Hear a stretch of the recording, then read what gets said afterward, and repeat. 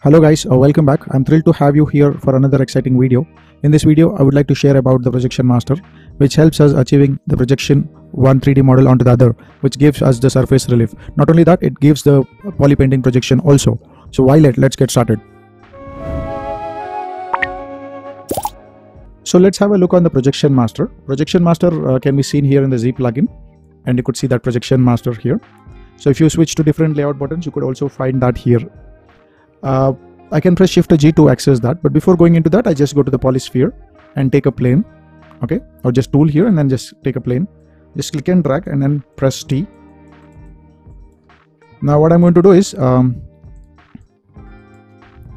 will just make polymesh 3D with that and then press Ctrl D a few times so that I get small polygons on top of it.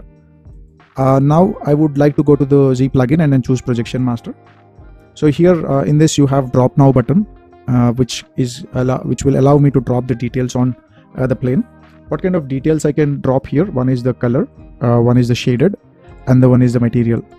And you also have double-sided, and also you have the deformation, and then that's on the double-sided here. So you have a lot of options. We'll just try to explore those options real quick. But right now I'll just go to the deformation and then choose drop now.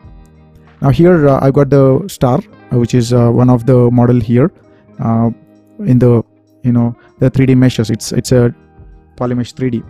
But when I was earlier before the projection master, I was in 3D viewport. So when I picked the drop now button, it went into the pixels, which is the canvas mode. So you can just click and drag, and then you should be able to see the star.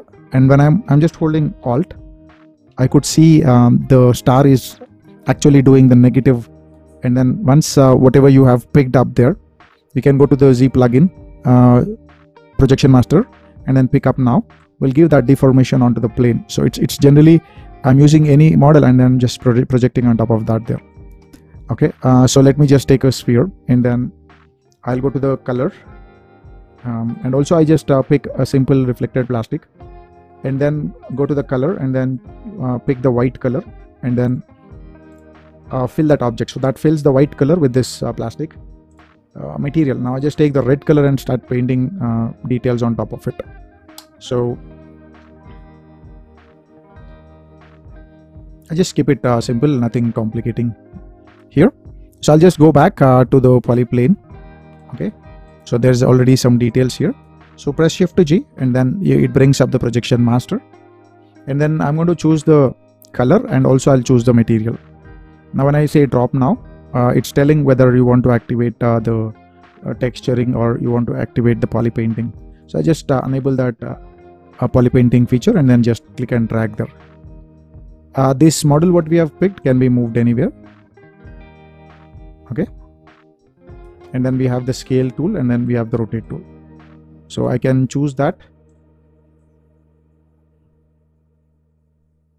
And now I press Shift G and then pick up now, and that brings up that model, and I should be able to see all my model has got a different material, and this area is having the toy plastic material with all the poly paints projected on top of it. So let me just take a sphere and make it as a polymesh 3D. Press Ctrl D several times.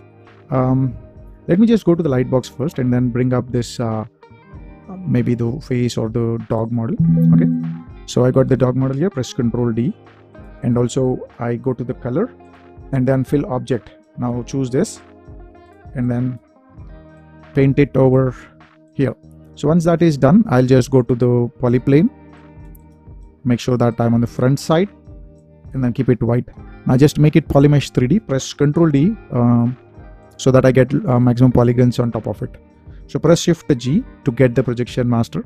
So you want the materials, you can enable that and then enable the deformation. And then drop now, and then you can activate the poly painting and then choose the dog and just click and drag it here.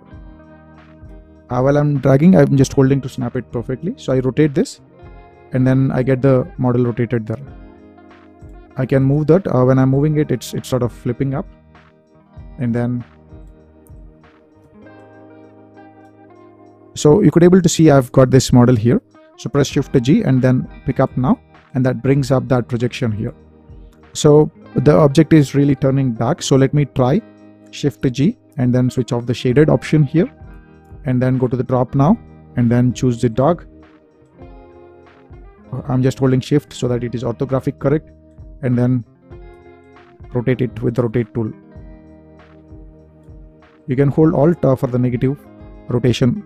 Once that is done, you can press shift G and then pick up now, and you should be able to see that darkness is not seen here, as the dog model's leg is on this side, so you got some deformation, but you got the negative sculpting when I picked the alt button there. So Projection Master generally helps you to project things onto the model there. Okay, so shift G again, and you should be able to see there is normalized and deformation. So what I'm going to do is I'm going to pick a sphere there. Okay, so make sure that it is white, Polymesh 3D, press Ctrl D, and then press shift G, and then go to the deformation and then choose the double-sided. So normalized option is like when it is off, it's directly projected from the poly from the camera point of view. But when I choose the normal, all the vertex points will go out in their own normal direction in the local Z axis of every vertex. Okay, so I'll just keep that on, or I can keep that off and then pick, and then take the dog model again. Just click, hold shift, and then rotate it, and then shift G, and then when I say pick up now, so you should be able to see that projection has came, and you should be able to see that all the vertex points were going straight in the direction in which the camera was there. So I press shift G here, and then drop now, and then I pick the star here, just click and drag. Okay, and once that is done, I press shift G and then pick up now, and you should be able to see those vertex points are going outside in the normal direction there. To conclude, I would like to say that Projection Master can be used to get surface relief effects on 3D models, and I hope you enjoyed the video. If you found it helpful and insightful, don't forget to hit the like button to show your support, and if you haven't already, make sure to subscribe to the channel for more awesome content like this. Your support means the world to me and helps me creating valuable content for you. Also, feel free to leave a comment down below sharing your thoughts, feedbacks, or any questions you may have. Thank you very much. Okay.